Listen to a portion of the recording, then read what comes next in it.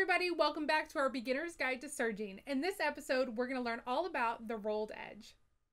The best thing about a rolled hem is not only that it's easy to create, but that it's easy and beautiful. It's also versatile in that it can be casual and low-key, or bold and eye-catching, or even elegant and formal.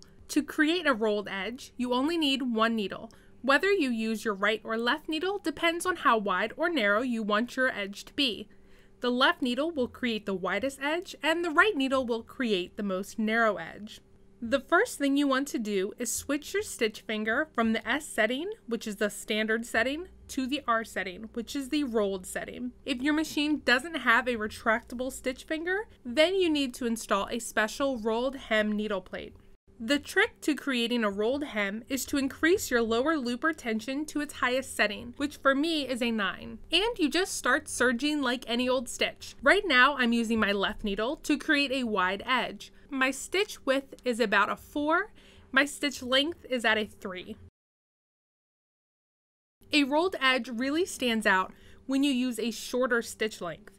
When I reduce the stitch length, less of the fabric edge shows and I get a more decorative look. The shortest stitch on my machine is the F setting, and it creates a really filled in rolled edge.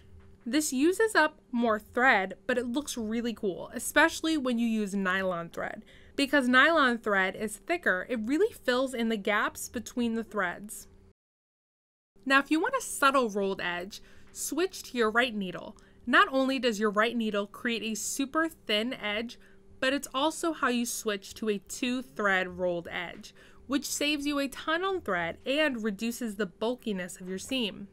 Not all machines are 2-thread compatible, but if yours is, it should come with a 2-thread converter / spreader, which is inserted into the upper looper.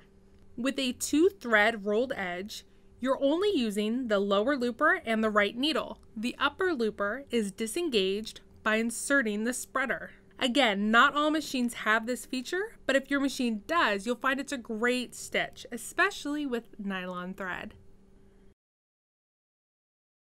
So I hope that this was helpful. If you have any comments or questions, be sure to leave them in the comment section below. If you want to hang out with our sewing community, visit us online at sewingpartsonline.com, on Facebook at facebook.com/sewingpartsonline, Twitter at sewingparts, Google+, Pinterest, Instagram, we're everywhere, and be sure to subscribe by clicking that button below for next week's sewing video.